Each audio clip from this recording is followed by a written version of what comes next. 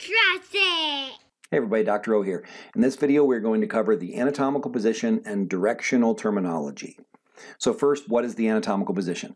Unless you're told otherwise, you have to assume your patient is in the anatomical position when we're describing locations of different structures. So the anatomical position is someone standing up, standing erect, with their feet forward, the palms of their hands forward, and their eyes forward, just like this lady is. So that's the anatomical position. If she was resting her arms at her side like you normally would, that would be called a functional position. That's going to be used a little bit more in kinesiology. So that's the anatomical position. Before we jump into the individual terms, I just want to kind of explain the rules. Number one, you see the left and the right there above her head. So it's always the patient's left and the patient's right. That can be confusing when you're looking at an image. The right side of the page is going to be the left side of their body. So always keep that in mind. It's the patient's left, patient's right, whether you're talking about directional terms, where blood vessels are, etc. So that's rule number one. Rule number two, directional terms don't mean anything in isolation. So a directional term is always something in relation to something else. So if I were to say that my elbow is inferior, that doesn't tell me anything, because inferior to what? My elbow is inferior to my shoulder most of the time, but it's superior to my wrist. So remember, directional terms are going to tie two locations together. All right, so those are the rules. Let's go ahead and jump in and cover some of the terminology here then. Let's go ahead and start with the front and the back. So there are two ways to describe that. We have anterior versus posterior, and we have ventral versus dorsal. So anterior means towards the front, and posterior means towards the back. Pretty straightforward. But in a human, in a bipedal animal like a human, ventral and dorsal mean the same thing, because ventral actually means towards the belly, and our belly is on our front. And dorsal means towards the back. Think about like a dorsal fin on a shark or a dolphin. So dorsal is going to mean towards the back. So ventral and anterior mean the same thing. Dorsal and posterior mean the same thing, but that's only in humans. Now, if you were taking a class where you're learning about four-legged animals, their belly would be towards the bottom, right? So that wouldn't be correct. But ventral and anterior towards the front, dorsal and posterior towards the back. Now let's go up and down. So first we have superior, which means towards the top, and inferior, which means toward the bottom. So those words work just fine. But you're going to see on here as well, cranial versus caudal.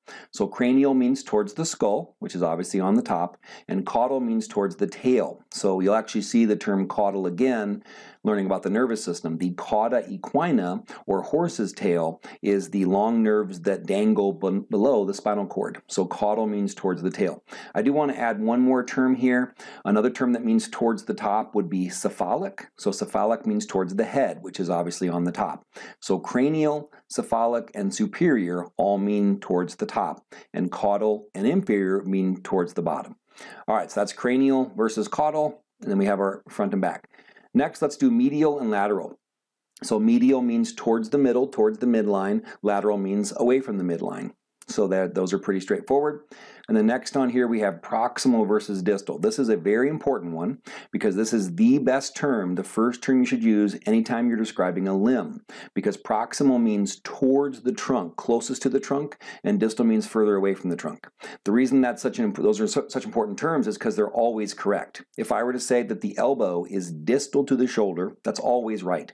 But if I were to say the elbow is inferior to the shoulder, it's not always right. Standing in this position, it's true, but if I raise my hand over my head, now my elbow is superior to the shoulder. So whenever you're describing limbs, think proximal and distal first. All right, so those are most of the critically important directional terms. I have a couple more terms I want to add here though, and that would be superficial versus deep. So superficial means towards the surface, distal means further away from the surface. So pretty straightforward. If you're thinking about structures like your skin would be very superficial compared to your colon would be deeper. So the more layers you have to travel through to get something to get to something, the deeper it is. And then two more really important terms, and that would be prone versus supine.